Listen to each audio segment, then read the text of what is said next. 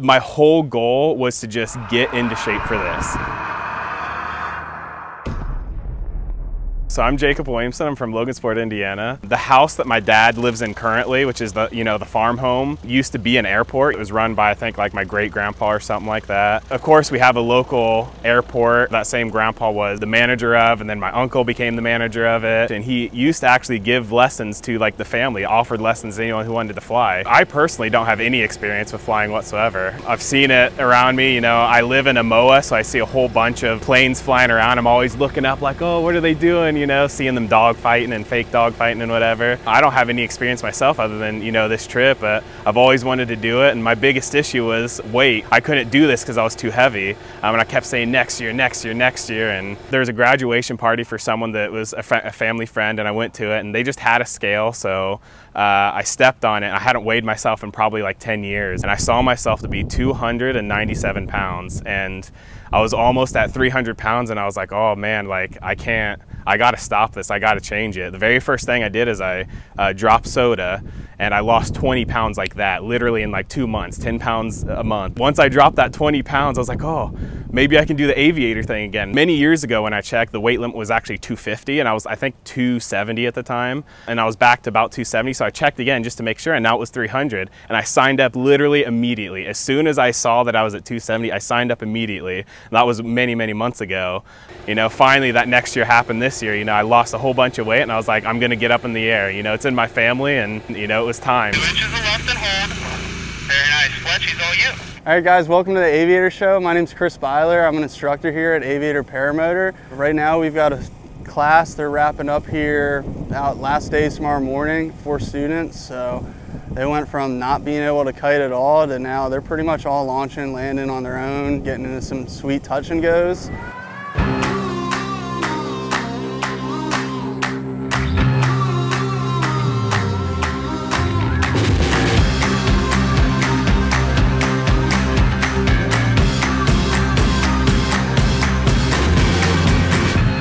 Sweet spot, I'm feeling good.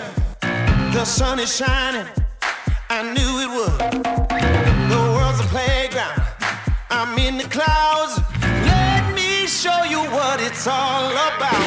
Check it out, I'm gonna light it up, yeah, I'm gonna light it up. Check it out, I'm gonna light it up, yeah, I'm gonna light it up. Just check it out, I'm gonna light it up, yeah, I'm gonna light it up. Let me show you what it's all about.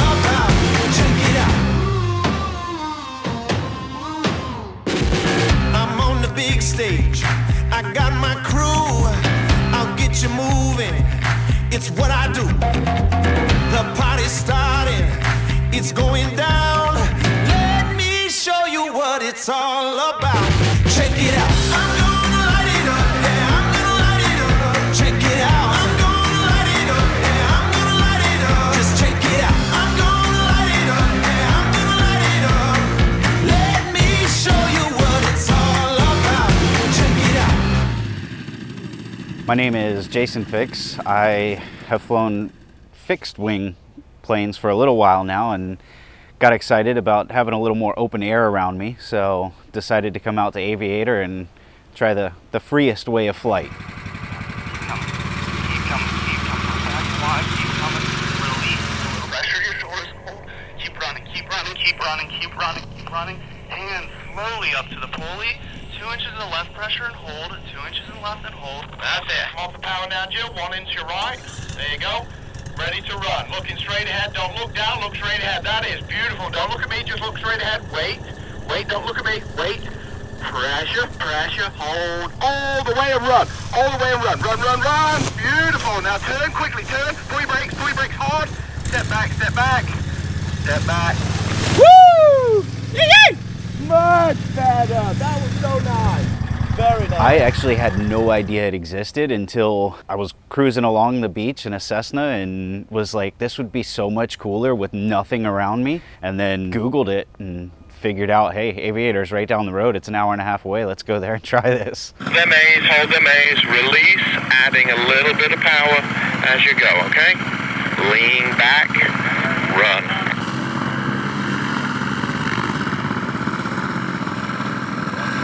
Pressure.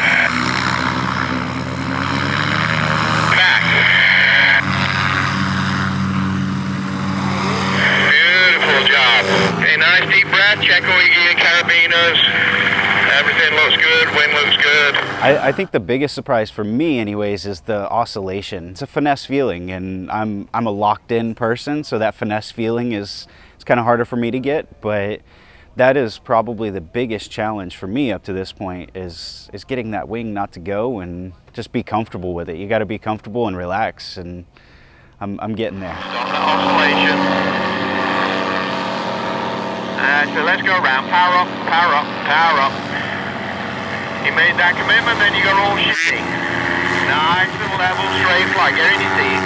There you go. So set up your nice approach. Just the weight of your hands, nice and relaxed. And I want you over this nice grasp. Oh, not too tight. Nice and steady, nice and steady. Go straight, go straight, go straight, go straight. Get it over this nice piece of steady grasp. Come on to idle, come to idle. Let it settle, let it settle, let it settle. Wait, wait, pressure, pressure, pressure, all the way. All up, kill the motor, up, power up, power up, power, power, power, power, power, power. The tunnel vision is still there. I mean, it's majority gone, but getting off the ground, tunnel vision's gone. Flying, tunnel vision's gone. Coming into land, I'm still not quite there yet, but hopefully it continues on the path where it's like, okay, tunnel vision just slowly dissipates throughout. Okay, gently start adding some power now to go straight and level. That's a little bit more wind, so you have to actually fly that wing. Stop that oscillation, so we fill that wing, we hold that little bit of right or a little bit of left, wherever we need to do. There we go. Nice and straight like that. There we go. Now let's get out the seat. 1 inch of left. 1 inch of left. Go around again. Go around again. You're oscillating like a roller coaster. Not necessarily advice for the company. I would say everything is good. I would say advice for anybody else. I definitely thought about self-training, which I am extremely glad I did not do, because it would have been me that bought the gear and tried to give it a run, and I would have screwed myself. Probably would have given it up after day one. Come over to your left a little bit. Swing it out to your left. Swing it out to your left. Not too hot. Inch. An inch. Now turn and face me. 1 inch of right. 1 inch of right. There you go. Let's get out the seat gently. Get out the seat gently. There we go. Now smoothly come off the power. Smoothly come off the power. There we go. Let it fly. Let it fly. Kill the motor. Kill the motor. Hands up.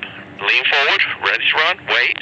Pressure, pressure, pressure, pressure, pressure. Hold it, all the way. Boop. There you go. Turn and just kite. Just turn and kite. Turn and kite. Having the instructors and having Aviator there to support and the consistent training. It's like training on this for a weekend for 10 weeks would just be exhausting, and I don't think you would quite catch the hang of it. I think all of us here are pretty decent pilots at this point because of the consistent training. So don't do the weekend warrior stuff. Go full in and get her done. Just stay in that southwest corner. My name's Ryan. I'm from Hudson, New Hampshire. I currently don't have any experience in aviation right now. This is my first time getting a touch of being in the sky, and this was one hell of an experience for me, for sure. I go to the gym, typical. I like to mountain bike. I love hiking, going outside. I like most things, just being outside, snowboarding. I had always wanted to fly in some capacity. I did want to be a pilot when I was younger. I found another passion. I work in IT now, but like most people, I saw Tucker Gott's videos, and then from there I was like, man, that is just the coolest thing ever. And then from that point, I just kept watching them, everyone that came up, and like some other guys that I was seeing too. I was watching all their videos, and I was like, man, it's just the coolest thing. They were talking about different places to go training. They were talking about like cost of entry and things like that. It was the cheapest way to get yourself in the sky. This was the first step to do that, and I'm young enough to where I know I don't want to pass up on opportunities that I'm going to regret later on, and this was my chance to get my foot in the door in the aviation world, and I have zero regrets.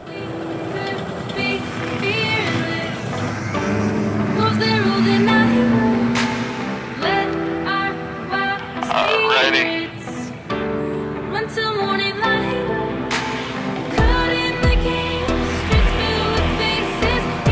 Nice. Lean back.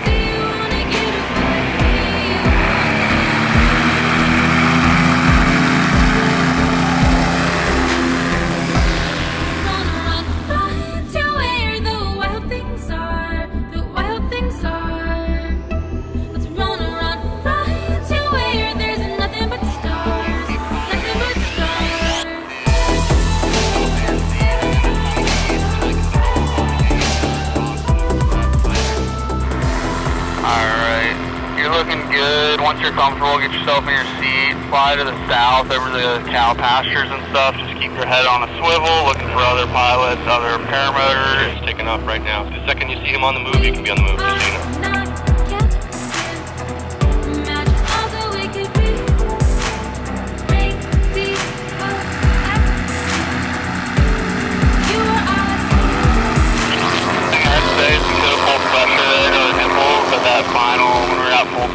Helped a little bit, but awesome inflation, awesome launch. Same thing, get up there, get that nice comfortable altitude, get yourself in your seat, and then just make sure we're keeping our head on the swivel, looking for those strikes that are up there, and then those other guys that we're out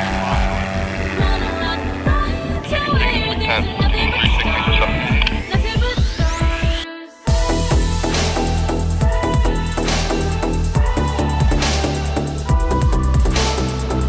Alright, we've got 3 wings in the air heading this way, looks like. I'm gonna be the slowest of the bunch, so it doesn't look like I'll really be able to keep up with them, but get to hang out for a little bit.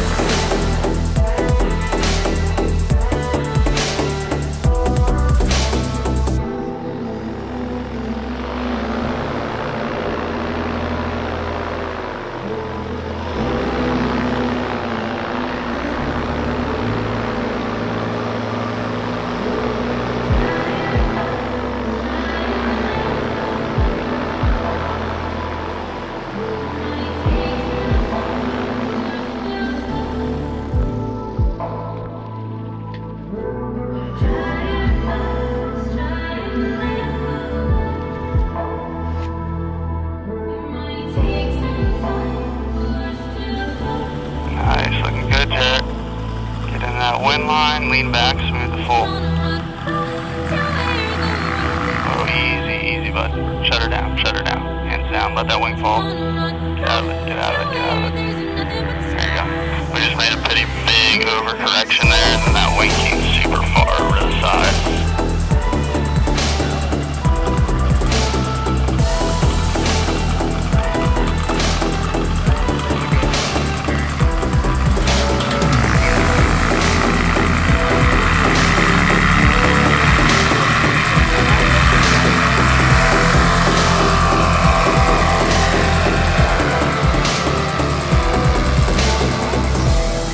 Absolutely have to be open to input, and when they tell you something that you're doing wrong, you have to really do your best to kind of analyze that. Earlier in my training, I was having some trouble getting the wing up smoothly, and it was just as simple as, like, my arms were up here, lowered them down here, different technique with the A's and letting them go at the proper time, and dialed that in and coming together all smoothly. So as things progress, it's just what's the next thing to kind of work on and focus on and really dial in. AC, kill the motor, lean forward.